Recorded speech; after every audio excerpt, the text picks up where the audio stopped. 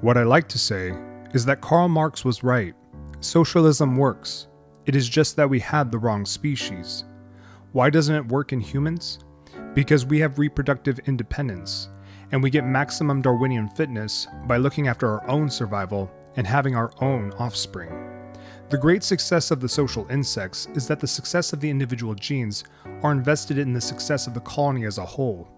We now understand quite well why most species of social insects have sterile workers, and therefore can have communist-like systems, in which the colony is all, the individual is only a part of the colony, and the success of the whole community is what counts far above the success of the individual. The behavior of the individual social insect evolved with reference to what it contributes to the community, whereas the genetic fitness of a human being depends on how well it can individually use the society. We have become insect-like only by extreme contractual arrangements.